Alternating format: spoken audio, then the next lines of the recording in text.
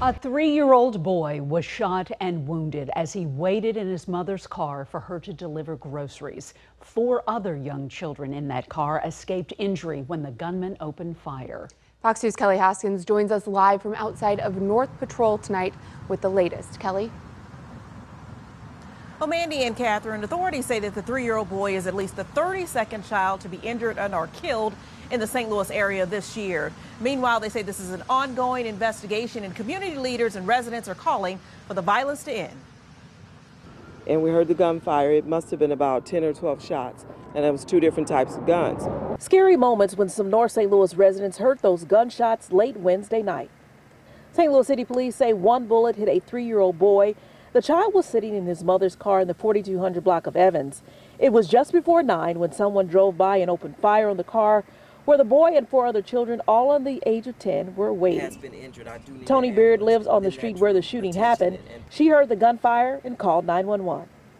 The lady there, apparently she pulled up to bring some water or something to her aunt.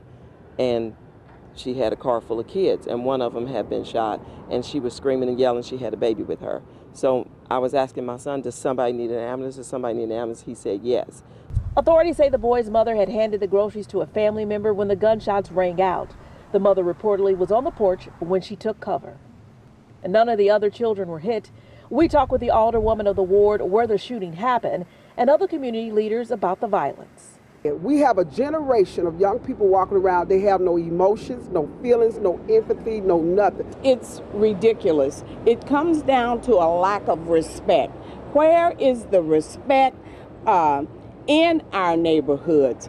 This isn't just a shooting problem. This is a cultural issue that is happening within the city, and we as a people need to do something about it, being realistic and stop blaming every other culture for what's happening right now. Well, police say that 3-year-old boy remains in the hospital in stable condition. Once again, that suspect remains at large, and detectives are encouraging anyone with information about the shooting to contact Crime Stoppers. Live in North St. Louis, Kelly Hoskins, Fox 2 News.